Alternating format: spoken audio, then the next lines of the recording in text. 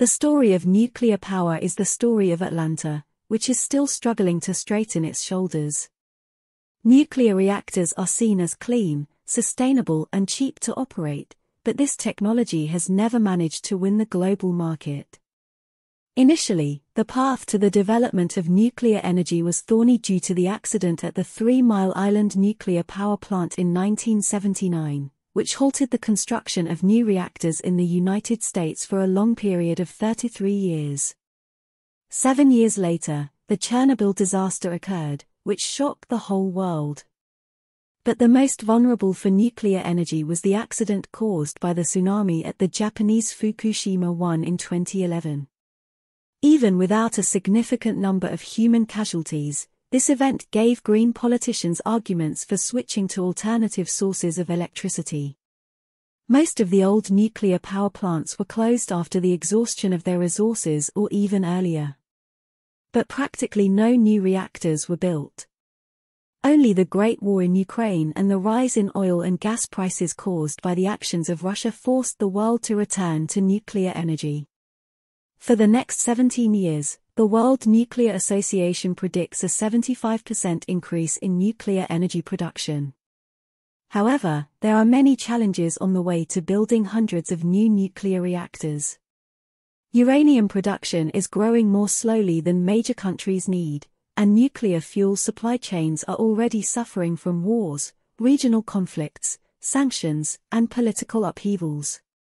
The world is focused on reducing carbon dioxide emissions, which contributes to the replacement of polluting coal and oil power plants, which currently provide about 40% of the world's electricity production. However, solar panels and windmills are no longer enough, as their capacities depend on weather conditions. Renewable energy sources will become reliable only after the introduction of energy storage and redistribution technologies. And for now, at least one stable permanent source of electricity is needed. Until recently, natural gas was the ideal option. Many Western and Asian countries built their energy infrastructure in this direction. However, Russia, a key gas exporter, started a war and blew up the Nord Stream pipeline, cutting off supplies to the European Union, disrupting the global gas market.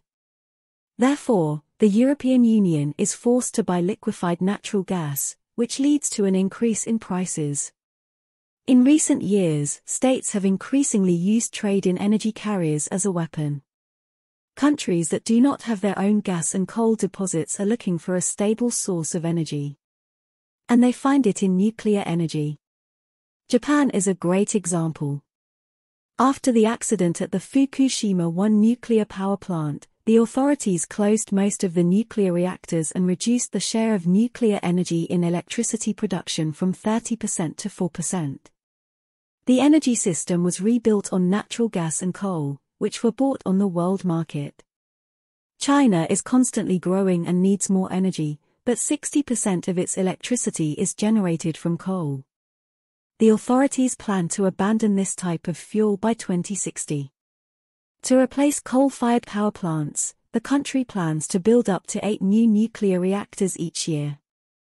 In total, China and India are currently building 29 of the 57 new reactors located around the world.